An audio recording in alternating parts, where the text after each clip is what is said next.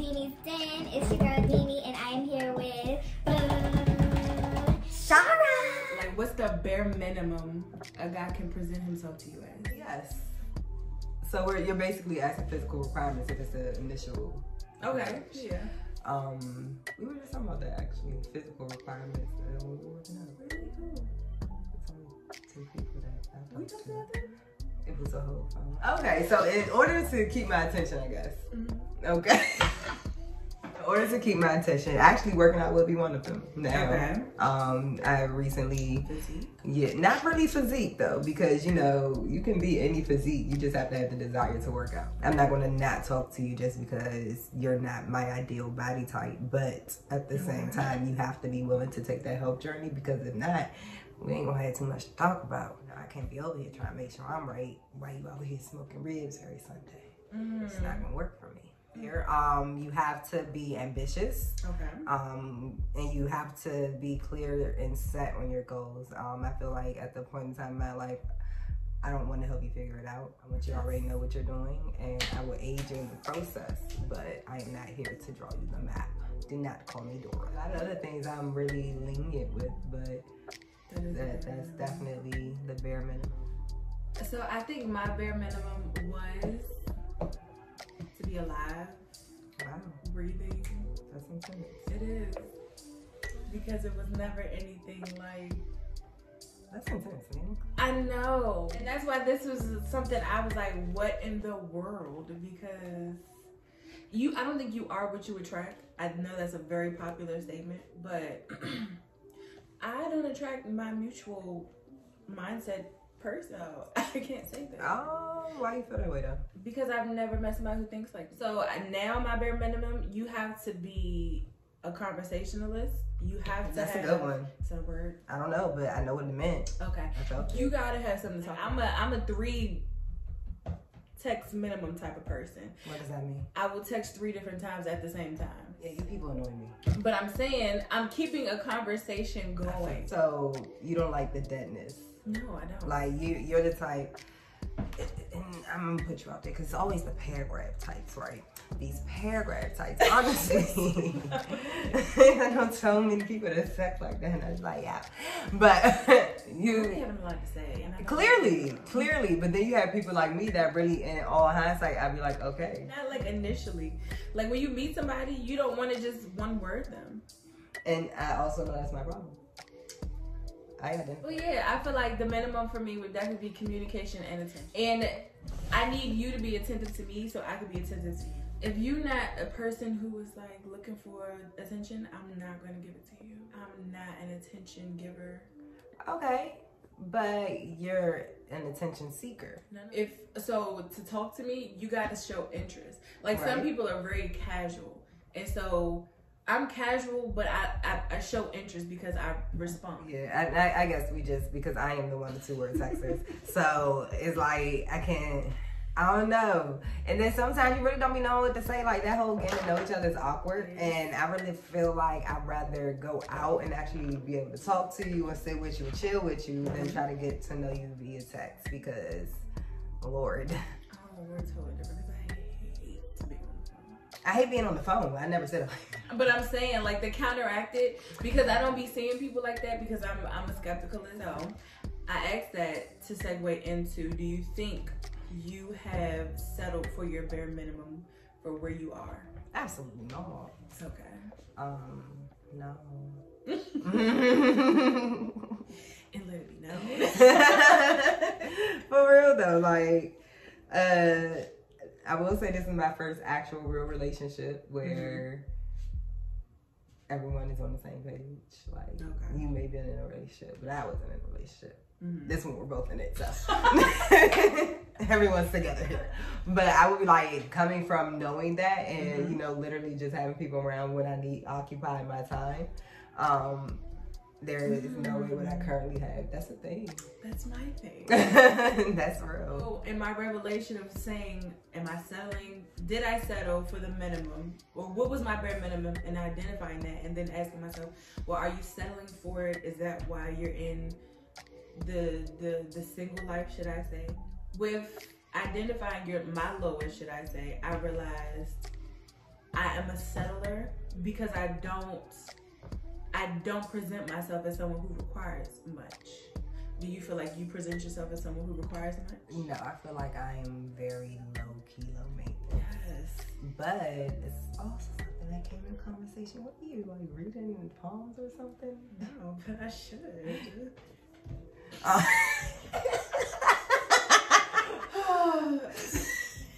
Interesting scenario. Please pull me if my segue is too far. There was a conversation being held between a group of people. Mm-hmm. Let's say it was just females and males. Mm-hmm.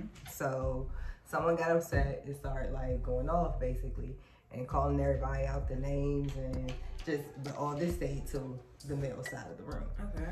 So when it came to the females, it was like, but I don't have a problem with you. And we were just like, we know we ain't got nothing to do with this. But then fast forward to the conversation, I was like, why did that person feel that was so, that they needed to say that? Like, you weren't talking to us this entire time. So no, you weren't talking to us. You never made eye contact. Your body language wasn't gestured towards my direction. Like, none of that had ever happened. So I'm just like, wow, you went out your way to clarify something that needed to say was already clear as day. So we asked this question, and I was like, nobody else peed, but I got a question. Just while we're talking, why did they say that was needed to be said? Mm-hmm. And the answer was because y'all look like y'all beat them. Honestly said, like, it's how you present yourself. Like, I guess she must have caught your face when she said something sly and you presented yourself. I mean, I don't say that much for my face. Anyway, you can only imagine what, you know, their perspective in that situation. Okay. And I was like, I get that. And then it kind of rolled back into the whole, the attraction of people thing and how you can perceive yourself, or not even just clothing wise, but stature wise. Mm-hmm. So you can create this image. You can create your stature alone. Mm-hmm. Kind of sets the tone of how people treat you. And I was like, that's interesting, because at the end of the day, we talked about my self-consciousness, even with the pictures and stuff. And it was more so just like, I mean, I hear you, but yeah. Okay. You, like, what you feel about you, you're projecting. Right. Yeah. Pretty much. And it's like, and all day, no one can tell me lesser of myself. Like, please. Do you see the face? Hello. It's Shavin's fault. There we go. I'm going to insert a picture of her right here. It's her fault. Okay. So that's like a thing. And so a lot of people recently have told me I come off bougie. I don't see a problem.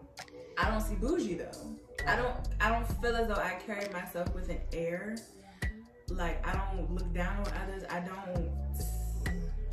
Not saying that you look down on others. But I personally don't feel as though I carry myself with like such a, in my mind, I consider it as like a sedity type of person. Like, I don't. But that's a synonym for bougie. But that's what I'm saying. I don't feel like I do. I don't feel your sedity. I don't do upkeep. Like, I do my hair, but if the people really knew how I did my hair. Let's define upkeep, because I kind of think like that's what you just, upkeep for me, it's not just, upkeep for you. Define upkeep. Like, I guess being presentable. Oh, okay. So you don't feel like you're presentable? 9 times out of 10. Dini. I'm like, Scouts honor. Scouts. Dini. We're not talking about, okay. What? Look at me. I took my glasses off. I can't see. Okay. One, yes, you do your hair, and your hairstyle changes consistently. Because there's no because. We're just speaking facts. Let's let them roll. But if the people seen how I did my hair, okay, who cares how it gets done? That's the same thing you just said about me. How it got done. I said I did my hair the day of. You know, I bought my $12.99 dress. But I never called you bougie though, and you don't have a bouginess about you, like. But the presentation itself. It's presentable. But when others look at that presentation, the people who see me every day were like, yeah, you are bougie. And I was like, for what? We wear a uniform to work. Okay? I don't wear nothing name brand, no type of name brand, pants, shoes. It ain't what, I don't even know what a brand would be for like a uniform. But like, it's Amazon down and Target up. Like, I don't get my eyebrows arched. I don't wear. You don't have to get your. But that's what I'm saying. I feel like bougie is. I don't go get my lashes done. Just because you don't physically get your lashes done does not mean you don't do your lashes. I'm gonna need you to just remove that from it. Just because someone else isn't doing your lashes, but I feel like that's an upkeep. It's not though, Deanie. The upkeep. Okay, pause. The upkeep is this. And this is a picture that we're going to insert of Deanie off of her Instagram. The upkeep is this. This is another picture we inserted off of Deanie's Instagram. What you are considering upkeep is completely different from what it is. You're talking about your personal upkeep, your day-to-day. We're talking about who you actually present yourself to be. We were just talking about presentation. But that's why I said people I'm with every day. But either way, they see you at work and they see you outside. They go, like, it's the girls who fall asleep. Like on Friday. But how often do they do that though? I don't sleep with girls. I don't know. Whatever. What you do know is we have always had a night or two where we didn't want to mess up our hair or we couldn't mess up our makeup. You're not going to sit here and act like you never tried to preserve your hair or something. I wear wigs, so I snatch them off. Exactly, that's a preservation. But I'm saying, like, some people really just have it in their heads where they have to, it's like they sleep a certain way so they don't mess their hair up. I'm not saying that's bougie behavior because that is actually dedicated behavior. No, what I'm saying is that's their everyday. It's not a just because I don't want to mess up my hair today or I just got it done. Excuse me. It's a like. That's bougie. I just feel like they don't, like, it's like you don't see them with a broken nail because, oh no ma'am, no sir. And it's not like bad bougie, it's just like you have an upkeep. Me, if I break a nail off, that's a sign that the rest are coming off and I'm going to try and figure out how to pop them off. If not, it's just going to be a broken nail. Like, I don't feel as though I have to keep that. Okay, that's one thing though, and stop talking about me. That is one thing. Right here, but no, I just feel like certain people, like, I don't see, like, for me, maybe because I'm such a relaxed person and I'm chill and kept to, I don't feel as though I present myself like that. Like, some people were just like, well, you have this thing about you where, you know, people can't just talk to you any type of way. And I was like, well, it's because I don't talk to them any type of way. I feel like they're missing bougie with self-respect. But which is often, I'm telling you, like, that's why I'm asking you your definition. Because it often goes hand in hand. I can even tell you, like, about the nail thing. But somebody called me perky. Really? Exactly. And I was like, no. I mean, what is energetic? Maybe. Yes. But it sees, pause. But see, and then someone was like, that's just a synonym for perky. But I feel like perky is more of a blonde, like legally blonde. Yeah, like a characteristic. I feel like perky is more like, it depends on that person's definition. Yeah.